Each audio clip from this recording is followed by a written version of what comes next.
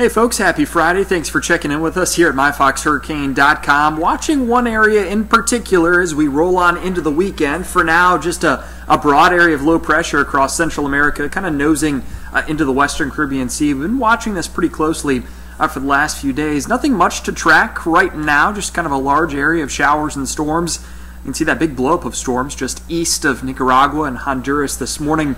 National Hurricane Center has certainly upped their development odds over the last 24 hours. Now a 60% chance that we see at least a tropical depression form with this over the next 5 days, so through the weekend into early next week. Now for now, a lot of wind shear just kind of inhibiting any development. I don't see much working in its favor for at least another probably 48 hours or so, but by late Sunday, perhaps on Monday, we see this head up towards the Yucatan, in which point I think there's a lot less wind shear for this to contend with, and we could certainly see a tropical depression or tropical storm form. Models still kind of back and forth on this, the GFS saying not so much, and the European does spin up a little weak depression, perhaps tropical storm that heads towards the central Gulf Coast towards the middle of next week. So not a lot of model agreement, not a lot to go on right now, just something that we're going to continue to watch closely over the next 3 or 4 days especially, and see how this transitions as it moves northward.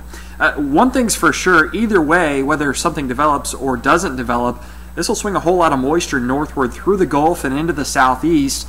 Florida, Georgia, Alabama in particular could see quite a bit of rainfall during the middle to late portions of next week. So we'll be watching that closely, but for one thing's for sure is you can certainly count on some increased rain chances at the very least for the second half of next week. We'll keep you updated as always through the weekend to early next week right here on MyFoxHurricane.com.